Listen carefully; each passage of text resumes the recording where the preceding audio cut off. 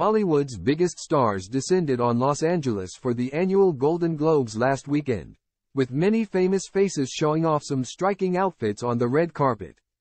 Gillian Anderson has explained the reason behind her cream ball gown featuring embroidered vaginas at last Sunday's Golden Globes.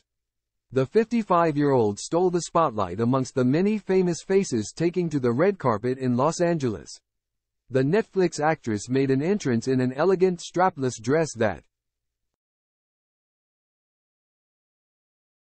on closer inspection, was embroidered with vulvas. Gillian has now spoken out about why she decided to wear the eye-catching look.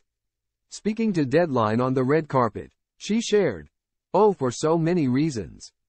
It's brand appropriate." She also spoke to Extra in a separate interview where she revealed that the dress was a collaboration between Hearst and her alternative wellness brand G-Spot.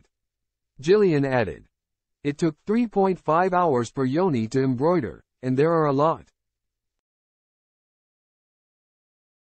So it was about 150 hours of embroidering."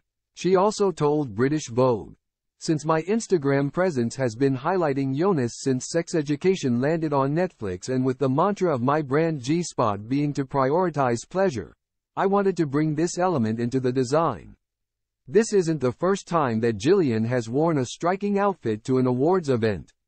In 2001, the actress boasted a dress with a mesh thong visible at the back for the Academy Awards. This year's Golden Globes also saw Rosamund Pike wear a striking outfit. Her black lace Dior frock came with a matching veil headpiece which virtually covered her whole face. Discussing her outfit in an interview with Variety, she quipped that she thought her style had a weird funeral vibe.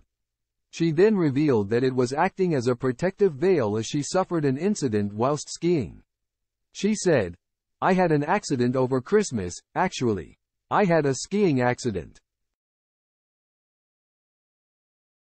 I had to think, it's not what you want, knowing you're coming to the Golden Globes on January 7th. Rosamund continued, "On December 26th, my face was entirely smashed up, and I thought, I need to do something." She then added that despite her face being healed, she wanted to wear something for protection. The English actress was nominated for Best Supporting Actress in a Motion Picture for her performance in Emerald Fennell's Saltburn. The award later went to The Holdovers star Davine Joy Randolph.